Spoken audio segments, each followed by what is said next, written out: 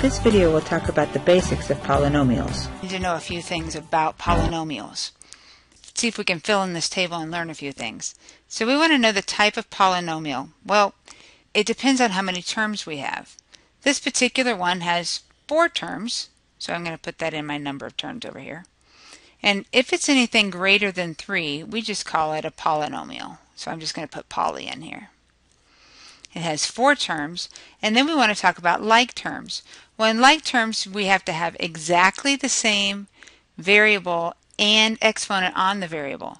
So I have 3 terms here that have x's in them, but none of them have the same exponent, so I don't have any like terms in this particular polynomial. Now, the degree of the polynomial. Degree of the polynomial is the largest exponent, or if we have more than one variable, it's the largest sum of the exponents on a term. So this one would be 4, 2, 1, and be 0. I have 4 is my largest degree. Degree of the polynomial is 4. And then the leading coefficient is just the coefficient on the term that had the largest exponent. In our case, we would say that the leading coefficient is 3. And then in this one I want to just see if it's simplified, but there are no like terms, so it can't be simplified, so it's done. All right, for our second one. Now we have 3 terms, and when you have 3 terms, that's what we call a trinomial. And that has 3 terms. And in this case, we do have some like terms because there's an x term here and there's also an x term here. So if I lift those like terms, I have 3x and I also have negative 9x. The degree of my polynomial is going to again be the largest exponent, and that happens to be 2. So that's the degree of my polynomial. And then the coefficient on that term is my leading coefficient, and that's a positive 2. And I can simplify this one. 2x squared stays because it has nothing like it, but I can take 3x and subtract 9x, combine these two terms, and I get minus 6x. This one is what we call a monomial. Mono means 1, so it's a monomial, and we have 1 term. There are no like terms since I only have 1. And the degree on this polynomial is going to be 0. The leading coefficient is that constant value that we see there, so it's negative 9. And again, there's no simplifying to be done because there were no like terms. We have one more kind of special kind of polynomial, and that's this one here. This is called a binomial because we have 2 terms.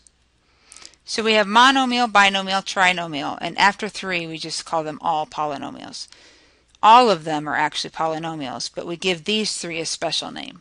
Alright, so the number of terms gives us 2. That's why it's a binomial. And do we have any like terms? No. Degree of the polynomial? The only one I see is this 6, so that would be the degree of my polynomial. And again, the coefficient on that thing, including the sign in front of it, will be my leading coefficient, so that's negative 2. And since I didn't have any like terms, again, I can't simplify. Now, you may not be able to read this very well, but we have 1, 2, 3, 4 terms. So this is just a polynomial. And we said 4 terms. And it is ab plus 2a squared b plus 3ab minus 4a squared b squared. So if I look at that very closely, I have an ab term right here, and I have another ab term right here. So I have ab, and I also have 3ab. Now the other 2 are not like terms because this one has an a squared but only 1 factor of b in the term, and this one over here has the a squared but it has 2 factors of b with it, so they're not like terms. Alright, so the degree of the polynomial, this is where it gets fun. We have to add the exponents to know what the degree of each term is. So if we add the a and b, that's just going to be 2. And if I had a squared and b, that's 2 plus 1 or 3.